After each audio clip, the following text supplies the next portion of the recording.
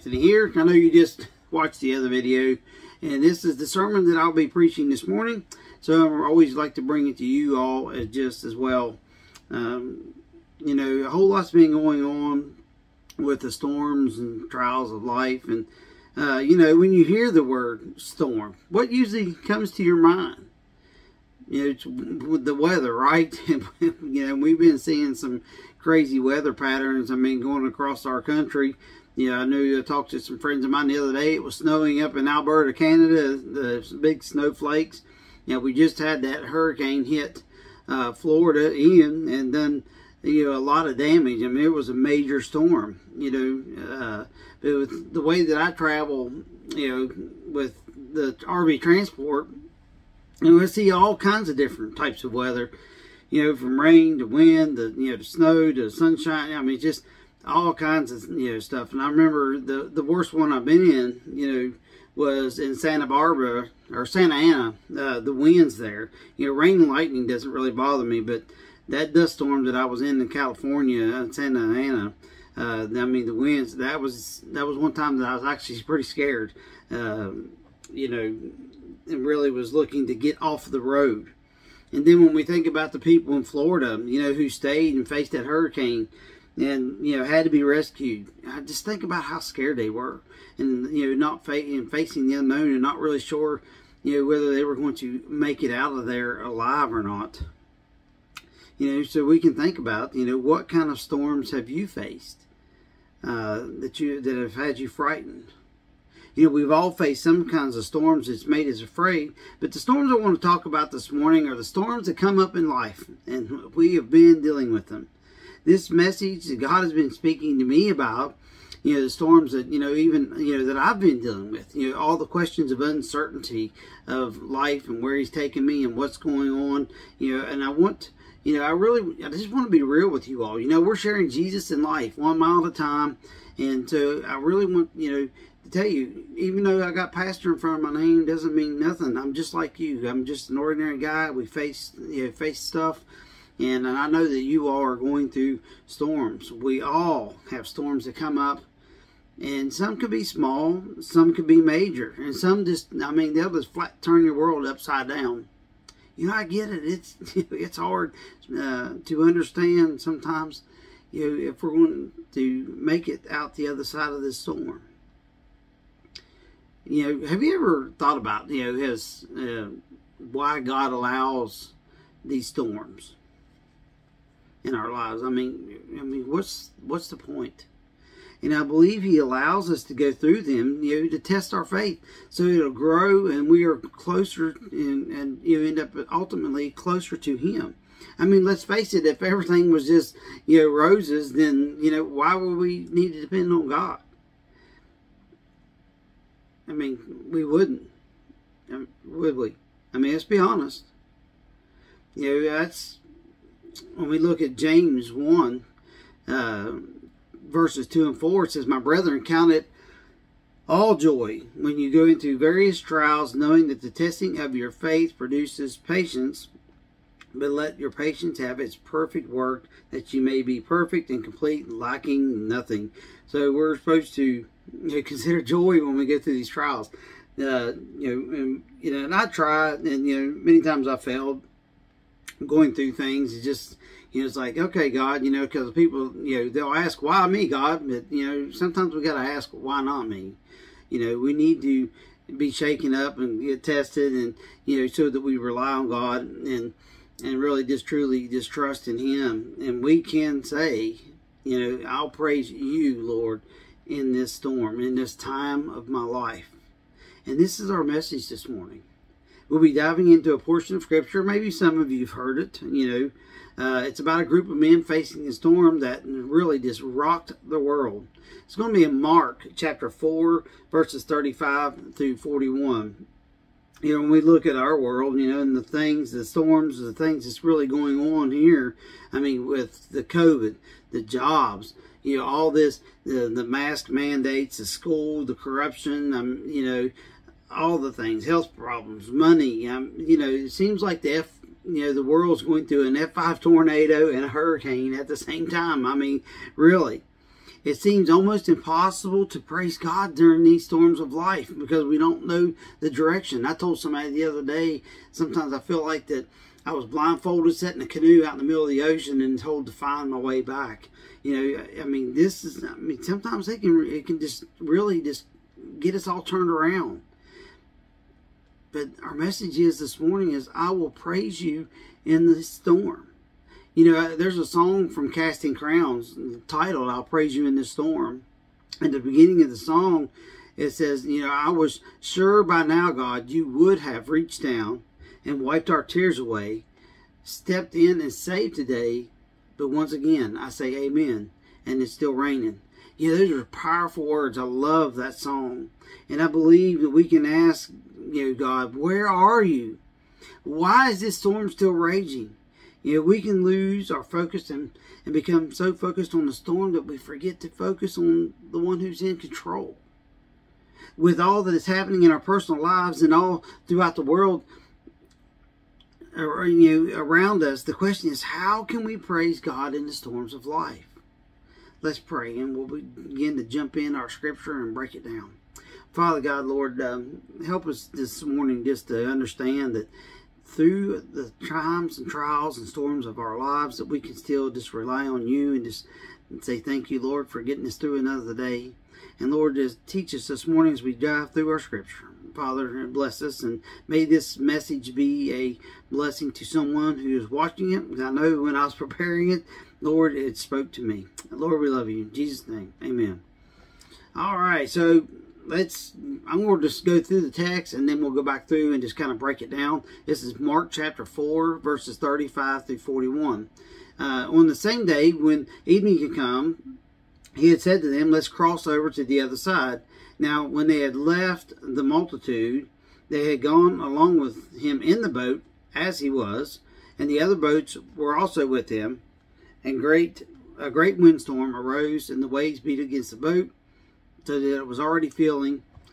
But he was in the stern, asleep on a pillow. And they woke him and said, Teacher, don't you care? We are perishing. And then he rose and rebuked the wind and said to the sea, Peace, be still. And the wind ceased, and there was a great calm. And he said to them, Why are you so fearful? How is it that you still have no faith? And they feared exceedingly, and said to one another, Who is this, that even the winds and the sea obey him? And may God add the blessing to the reading of his word. So let's jump back in now, and I want to go through this and just kind of break it down and talk about it and apply it to our lives. You know, because we look in on verse 35 where it says, on the same day when evening came, he said to them, let's cross to the other side. So where have they been? Let's talk about, where was Jesus going? I mean, why leave this place? I mean, he'd been here teaching. I mean, this is where he fed the 5,000. I mean, he's been teaching, and there's been people getting saved. I mean, everything's going great. The church is growing. I mean, so why go to the other side? What's over there that's so important that he's like, whoa, put the brakes on, let's go. Okay, so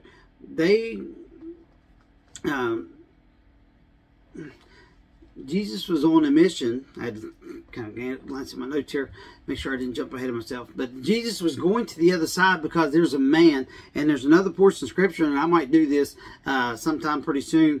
But there's a dude on the other side who's possessed by a legion of demons, if you know the story in the Bible. And and this guy was like really in trouble. He was in dire need, and Jesus was about to go set this guy free. So they had to leave the multitude to go find the one, to go to the one who needed him. And so this is where Jesus is going. Sometimes we may not know where Jesus is taking us or understand why, but he does. And that's where our faith is tested, and we must go. And I really feel like this is where my life here lately. How about you? Often I say when I feel like God's working, I can't figure it out. I always say, Lord, I just need a billboard. Big bright lights telling me, hey, go this way, do this, whatever. And so, that's what we want is our human side. We got to know what's around the next corner. And God's like, well, sometimes I just need to prepare you to go around that next corner. So let's keep reading. In verse 36 it says, leaving the crowd behind, he took him as he was, and there was also other boats with him, and a furious squall came up, and the waves broke over the boat so that it was nearly swamped. That was a different version. It said, let's talk about where they were. They were on the Sea of Galilee. Okay, so the Sea of Galilee is 696 feet below sea level. So it's kind of like in a bowl, which causes wind drafts and sudden storms. Kind of like Florida. It's one of the things I have learned about running down in Florida. It rains every day there somewhere. Generally, you know, just for a short time, just a brief shower, but it rains. So, I mean, you know, people are used to it. Just like these people here in this time. You know, it's hit and miss, you know, where it pops up. You know, so a regular storm, it wouldn't have bothered them. I mean, in fact, when we look at the disciples, they worked here. I mean, this is their job. I mean, they were fishermen. I mean, they were on the Sea of Galilee all the time. They knew what was going on. They knew that storms popped up. But what about today? Today was different. Usually the storms are like, no biggie, but today this was a storm. And I believe that Jesus wanted to teach him something. I mean, he knew the storm was coming. I mean, he's God, right? I mean, he knew this storm was coming. You know, that's what we were talking about, maybe think just a couple weeks ago. Remember when I was talking about, I was thinking if we knew the storms were coming, we wouldn't get in the boat. Well, that's probably what this was. Jesus knew the storm was coming, and he's like, well, we're going to go to the other side. And, you know, if they knew this was coming, they'd be like, no. And so, but anyway, we're looking at verse 38. It says, Jesus was in the stern, sleeping on a cushion. So he's up there taking a nap. And the disciples are woken him, teacher, we're going to die. Don't you care if we drown? I mean, they're running around that boat. I mean, crazy, pulling ropes, flipping sails around. I mean, they're probably chucking stuff off out in the sea, trying to make the boat lighter so it stays up, probably using buckets and, you know, because they didn't have electric bilge pumps and stuff back then. You know, I picture maybe like the show The World's Deadliest Catch. You know how you see the big storm and they're like standing straight up and down and then come crashing and you see guys flying across the deck getting knocked beat around. Yeah, I'm thinking of a storm like that, you know, and this ship getting tossed around like just a dish towel. And Jesus he wasn't afraid. I mean, he was asleep. He was taking a nap. And we here see, and this is where we see that human side of Jesus. He'd been teaching all day, you know, and he was tired. And so he took a nap, was relaxing. You know, how could he just fall asleep during the storm? I don't know. I mean, do you know people? I know my brother. You know, he used to be able to sit on the couch and out. It didn't make no difference. I mean, you know people like that can just fall asleep, doesn't matter what's going on around them. And so this is what we see here. Jesus is asleep. And the disciples are running around scared. They're walking around, you know, I mean, they're running across around, waking Jesus up, freaking out. And they're going, Jesus, can you help us, please? I mean, come on, man. I don't know what you can do, but do something better than sleeping. One thing I would like to point out, the disciples didn't know, you know, what to do other than cry out. The only one that they knew may be able to do something to save them. But they wasn't sure what he was going to do or how he was going to get them through this. But they just know, hey, you need to do something, please. You know, help us. If anyone can, you can do it. You know, this was Jesus, right? And so he gets up. And what's he do? He rebukes the wind and the waves, and he says, "Quiet, be still." And then the wind died down and was completely calm. This is what Jesus does. Can you imagine what that must have looked like? I mean, it was like a major hurricane, and all of a sudden it's crickets. That would have been a jaw-dropping moment. And I wonder what went through the disciples' minds right at that moment. The one thing, when Jesus calms things down, guaranteed you're going to know it. Much like the storms in our lives. You know, John 14:27, Jesus speaking says, "My peace I leave with you. My peace I give you. Not as the world gives, not as the world gives, do I give to you. Let not your hearts be troubled, or my peace I leave with you. My peace I give to you, not as the world gives, do I give to you. And not let your hearts be troubled, neither let it be afraid. When we face the storms of life, we need to remember that remember who can speak to the storm and calm it with his voice.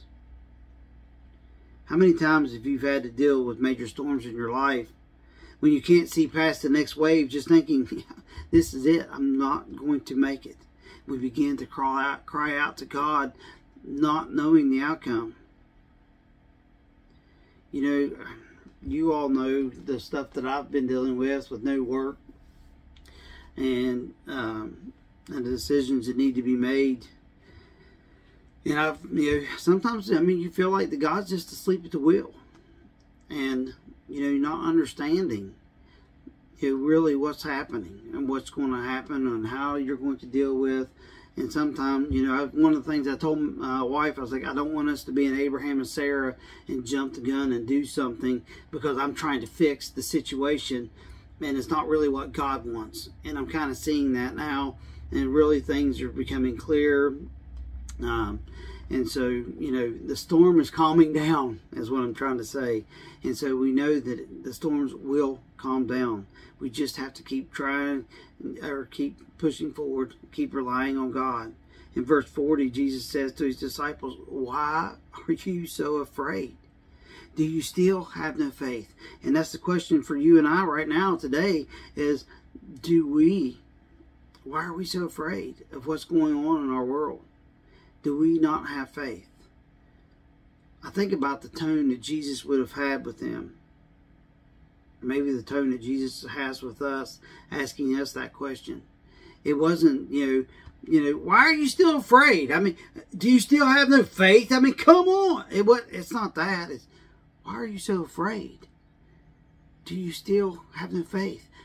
Trust me, is what Jesus is trying to tell us. Trust me.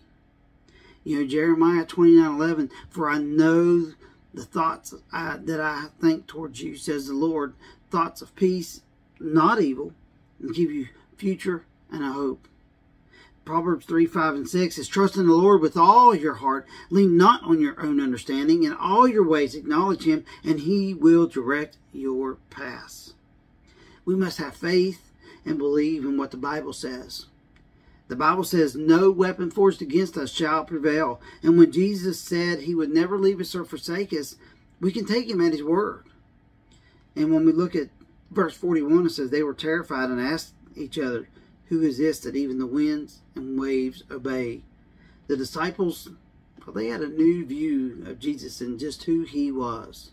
They seen him do miracles. They were taught many things, but they had truly not grasped that Jesus was Lord of all things. They learned as they went. But we have an advantage over the disciples. We have God's Word. We have the Bible. And we can see everything that they experienced. We can see who Jesus is, who God truly is through his Word if we just take time and read it. Jesus knew that there were times that things were going to come along and to shake us to the core. And knew that the world was going to become more, eviler, as it were. The world has just gone plumb, off the rails crazy. Romans 1, even there, it says they invented new ways to be evil. And we see this every single day on the news. And if you watch, depends on what news you watch. But if you really do your research, you will see that the nonsense is continuing to get worse and get worse and get worse. But we just have to trust God and follow his direction and do what he tells us to do. And we can have peace during these times. In 2 Timothy 3, it tells us that in the last days, there's going to be, conceited people being lovers of money instead of lovers of God. And we see they're going to be disobedient, rash, they're going to be just pure evil. And it says, in the last days, there will be perilous times. This is how it starts out. So we know that as we are in the last days, we know it's growing closer to the time that God's going to come back and before he raptures the church out. And we just have to hang on. And these are the times that we're living in. But we have hope that surpasses all understanding. This is a great opportunity for us to show others that God is bigger than the world's problems. You know, in Joshua 1:9, it says, "Have I not commanded you? Be strong and courageous. Do not be frightened and do not be dismayed, for the Lord your God is with you wherever you go." You know, the last video I did, I talked about, you know, being bold, being, you know, let's shout, let's be louder than the evil. You know, be strong and courageous. Do not be frightened and do not be dismayed, for the Lord God is with you wherever you go. If we know God's with us, then why are we being quiet? Why are we allowing the storms to overtake us? We can praise God in this storm. Why? Because no matter what, God has the final say. I've been shouting this for a long time, and I know it. And the battle has been won. We have been fighting for victory. You and I know this, so I've talked about it. Remember, we cannot allow fear to push out our faith. And a lot of times I think that's what's going on. 2 Timothy 1:7 says, "For God has not given us the spirit of fear, but of power and of love and of sound mind." And we need to hang on to that. We do not have the spirit, which is not of God. We do not have the spirit of fear. God has His Holy Spirit in us. We should be as bold as lions and ready to go. There are three things that we can take from this message. First is that God's promise to us is to always see us through. Deuteronomy 31:8 says He promised never to leave us or forsake us. The second is God is with us. Romans 8:31 says, if God is for us, then who can be against us? And third, the storms of life did not catch Jesus off guard, and He is not worried. We can have peace through Him. Again, I want to reiterate and read John 14:27. My peace I leave with you. My peace I give to you. Not as the world gives, do I give to you. Let your hearts be troubled. Let not your hearts be troubled, neither let it be afraid. You know, this message is so important. You know, we need to understand, you know, storms are coming. Jesus is going to see us through it. And don't be afraid. Just have faith. If we allow the storms and the fear of the unknown to consume us, we will sink. You know, I think about all the churches that have closed and will never reopen because of fear of something they can't control. We just need to trust the one who is in control, because we're not in control when it comes to the things that we've been facing. But God is. This is where faith comes and Christ comes into play. We have nothing to fear, and no matter what, we can praise Him in our storms. My prayer is that this will embolden you and strengthen you and let you know that no matter what you're going through, no matter what we are having to face, that we can trust in Christ. We can trust Him to calm the storm. He's going to get us through the other side. You know, one of the things when we read up here, and Jesus said, He told the disciples to get in the boat, that they were going to the other side. It didn't matter how bad that storm was. It could have sank and that boat would have turned into a Holy Ghost submarine and still made it to the other side, because God has the final say. We can trust Him. We can have faith. We just need to know that when our storms come, and they're coming, they're coming. I know so many people who are facing storms. I know a family who just, her husband just died unexpectedly, and he might be my age, or maybe a little bit younger. We don't know, you know, what's going to come around the next corner and just knock the breath out of us. But we need to understand that no matter what, God's going to see us through. Every time. He's going to provide. He's going to be the one who calms that storm in our life. You know, we got to be obedient. We need to be in prayer. We need to be reading our Bibles. We need to be spending time with Him. so that we're walking in fellowship, and when he tells us to get in the boat, that we're getting in the boat and we're going. We got to have faith. God will see us through. So my prayer is that I hope that you've been encouraged. And maybe he gave you some peace. And maybe the storm that you're going through, knowing that the outcome is God will calm that storm. You just have to hang on. And maybe it's preparing you for the next storm that's coming. Maybe you'll remember this message, or maybe you'll remember this scripture, and you'll be able to go back and read it and be like, you know what, God's got this. I can still smile. I can still have joy. I can still have peace. Yeah, because we can allow the storms to come up, and it could be Satan causing problems, and we can allow him to take our joy away and cause us not to have peace. And when we do that, we're not trusting in God. We're not. Why are you so afraid? Do you still have no faith? That will be the question that God is asking us. He's like telling me. He's telling you, when you have these storms, and it's not if, it's when, because you are going to go through something. It's going to be hard. We just have to trust him. God always has the final say. So I hope this message was an encouragement to you. Let's end in prayer, and I'll get this uploaded, and we will see you on the next one. Thank you for watching. So let's pray. Father God, Lord, thank you for messages that just speak to us and allow us to know that you're in control. You've got our backs, and you will give us peace in the darkest hours of our lives. Father, we know that the storms of life are going to come along and knock the wind out of our sails and just shake us up. But Lord, we know that all we got to do is just hang on to you, and you will calm these storms. We just got to be vigilant and praying and seeking you and reading your word, and make sure we stay focused on you. And we will be victorious out the other side of this storm and be stronger and closer to you because of it. So, Father, give us that peace. Give us the confidence to be able to stand against the storm and just hang on to you. And, Lord, if there's anyone who has watched this video and does not know you, maybe this will be the day that they decide to seek you out and to ask your forgiveness of their sins and their lives and calm the storm. Because, you know what? Without you, we have no peace in storms. We have no confidence of coming out the other side. Everything revolves around you, Lord. And let us just hang on to you and understand that.